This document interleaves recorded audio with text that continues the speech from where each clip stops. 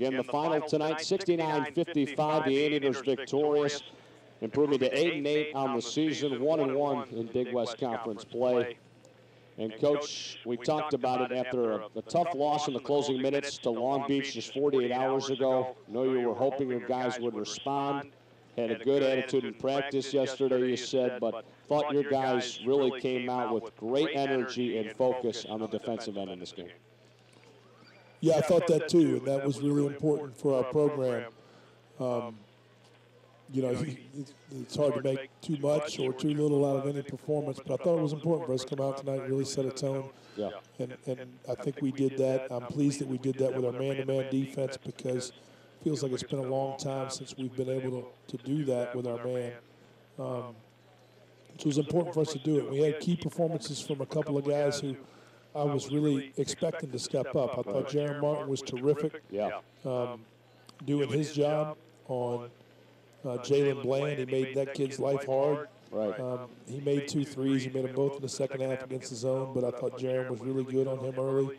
And then I thought Will Davis and John Ryan were excellent in the way that they tag-teamed Taylor Johns and made it hard for him to get anything in the first half. Those are the 2 top scorers for that team, and we really focused in on what we needed to do to stop them. And that's been our team defensive characteristic. We've been good at that, and today we were good at that again, and I'm pleased to see that. Jaron Martin going 4 of 6 from downtown, finish with the team high 16 points. We've been singing Alex Young's praises a lot too recently, but he was the best player on the floor tonight, doing a bit of everything. 6 rebounds, 5 assists, 3 steals to go along with 14 points. Yeah, Alex really has been outstanding. You know, we've had some key injuries, and he's taken on the leadership mantle during that time and been a dominant performer in many ways in a lot of games. You know, and I think that he's been probably underappreciated as Luke and Mamadou emerged.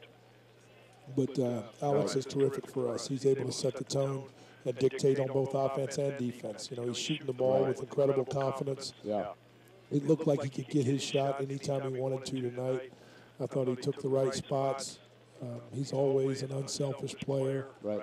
And his intelligence is what I appreciate most on both offense and defense. And, you know, when he sustains his focus and intensity, he's outstanding. Thanks a lot, Coach. We'll see you Thursday at Fullerton. Okay.